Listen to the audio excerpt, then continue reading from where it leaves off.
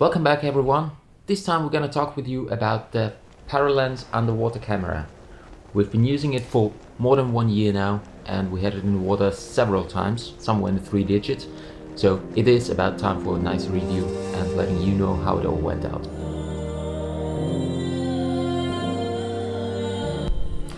So first off, the camera comes in a nice little pack, all organized, with the cable, with some mounts, with the grease for the seals, and of course the camera itself.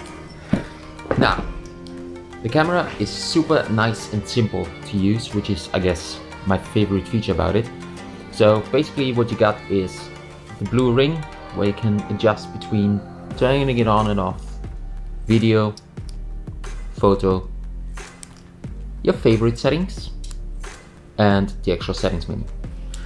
Now, all it takes is you put it onto the point that you want, for example turning it on and off, and then you have your main trigger up here. You pull it back and it will turn on, and the way you know is it vibrates. Sounds don't work that well underwater anyways because they're always distractive, but the vibration actually does the trick. It doesn't matter if you have it mounted on the side of a mask or if you hold it in your hand, you will feel the vibration. Only downside of it is the sound in the video. But after that, so now you got the camera on and you got a little reading here in the back. So at the beginning it will tell you how full the battery is. Also on the top it says how much space you still got on your memory card, and also white balance and DCC, which I will get into a little bit later. Now, for the first bit, the video and photo images were stunning, and I was really blown away with it, with the settings that it came in. Without adjusting anything, it really performed pretty well right away. But once you get a little bit deeper into it, it gets really exciting. So for one, we use this thing for research purposes. So what I really like about it is that you can, in the bottom right of every image, every video, you can blend in the depth and the water temperature of whatever position you're in, which is good for us because we know instantly, okay, that date and time, which you have in every video anyways, we were on this location, and that way you also have the temperature and the depth with it. So it just gives you a little bit more information right away. Obviously you can also stop blending that in and only have the crisp and clear image, photo, video, whatever it is. Talking of video, you can do up to 4K or up to 60 frames per second. So 4K in 30 frames or 60 frames in 2.7K. If you go to the photo setting, obviously, so a quick pull on the trigger will just take a picture. If you pull for longer, it will take like a 10-second video clip, which is pretty neat because it also means, again, doesn't matter what setting you're in, if you just pull it for a little bit longer, you get a short little video of whatever it is you're looking at. So just makes it a lot more convenient. Then this thing comes with a wide variety of mounts. So what we got is one that goes straight on the mask, works well on a normal mask. It does not work that well if you use it in combination with a scooter because it will start shaking. Where it doesn't work so well is on a full face mask because just because of the angle of it, you always have the hose and some parts of the mask in the frame. What you will also realize is if you use it on the mask and you start shooting above water, you will have the mask in it, but as soon as you're underneath the water, just by the very nature of optics, the mask disappears and you have a nice full frame of your video. So, aside from that, another thing that you can do, there's a really nice active community of people doing 3D printing out there. So just looking at Paralenz, we found a couple of pre-made models in 3D. One of them was a mount to put it onto our water scooter, the Scuba Jet, which has a separate review in that video over there. But also you can find lots of little features like this. It's basically a protective cap to put it on. It does say that these lenses are super hardened glass and basically indestructible. Well, everyone who ever owned a camera knows that a stretch lens is really a pain in the neck. So put a cover on, doesn't hurt. And it's easy to print, just takes an hour or so. So, then, camera comes with a nice little lanyard. Super handy, but I wouldn't trust it with my life because, well, I was broke already. So make sure that the camera is secured to something else. Also, if you use it with any of the mounts, like the mask mount or any of them really, I always made sure to also have this on and secured to something else. Just as a backup, because it would be a pretty expensive piece of gear to just lose it during the dive and not even realize. The things that it does miss, however, is it doesn't have a display.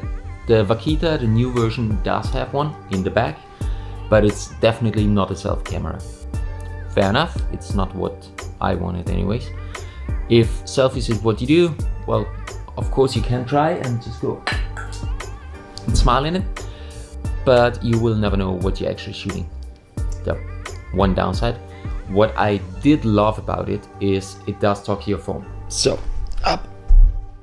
Basically, on your phone you can run the app for the Paralenz, and right after you dive you activate in the settings menu, you activate the Wi-Fi of the camera, you connect your phone to it, and that way you can already access all the photos, all the videos without even opening the camera.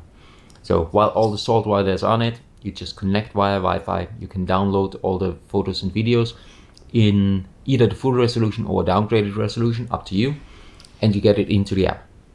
Now, what you get in the app as well is a basically logbook. So it shows you the graph of your dive, plus lots of little spots on the graph, and each one of these spots represents a photo or a video that you have taken during your dive.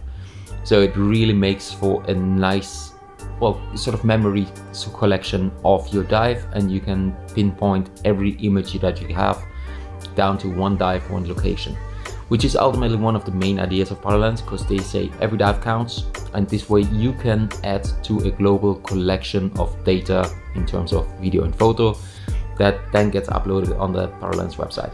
So I really like the effort, mostly because we are one of the people who might eventually end up using all this data, but it just makes for a nice teamwork effort of everyone to feed data into one place. So for that alone, loving that thing. Another thing that's really handy about it is there's hardly anything that can break. So the case is tough, it's metal, and there's really only the glass in the back, which gives you access to the little screen, and the glass in the front with the lens. Other than that, there's nothing that could potentially break. So we dropped it a couple of times, I hate to say, but it did happen, does happen all the time, and nothing happened. And the only thing you really want to watch out for is the back. When you screw it off, that's basically your access to two things: the memory card on the top, but also to your charging port in the middle. So in order to charge it or to download the images straight from the memory card on your computer, you need to open it up. So the only time where you really have to be careful is when you close it back up again. You want to make sure that all those three O-rings, which is really nice, but you want to make sure that those are clean and properly greased. Not over greased, of course, but properly. And then you just close it up again. Only issue that we realized after, and that's half a year of daily use in salt water, is that the ring tends to get a little stiff. So right now I just cleaned it again, but after, let's say, 3 months of daily use, it was getting a little stiff. So all you gotta do is, if you push it out with your thumbs a little, you can actually take it off. I would not suggest to do it unless you actually have to. So underneath you will find two plastic rings that you can take off. Well, two halves of the plastic ring. One of them has metal pieces inside, so that's why you see a little bit of rust on here, because we do use it in salt water all the time. So, what you can do then is take a little bit of sanding paper or something to scratch off the rust, and really just the rust, don't go mad. And then put it back together in a way that if you look closely, you'll see that there's little bumps on this plastic piece, even more on the other one. So you want the bumps close to the long end of the camera, just like this. Put those back on, and then for the blue ring there's really just one way to slot on. So just make sure that you align the cutouts in this blue ring with the bumps on the black ring. And after cleaning it all up, you can just push it back on. Yeah. So, and then slot it back in, that's it. And if your ring moves freely again, like this, then you won. So that's really it. At the beginning I was very hesitant on actually taking it apart, but really there's no opening underneath. So it's all still sealed, it's all still properly closed off, but it does make it a lot easier to turn that ring again. So the first attempt was just to spray with WD-40, which helped a little bit, but it didn't really do the trick. So taking it apart, cleaning it out properly, that's really the only way to go. So, but that's it for the Paralenz from my end. Really love it and hope you like this one. If you do have a Paralenz as well, please do leave us a comment and let us know how it worked out for you. If you do have the Vaquita, let me know as well, because I'm really curious about getting one of those. And I hope to get to test that soon. Alright, that's it for me. See you all next week. Bye.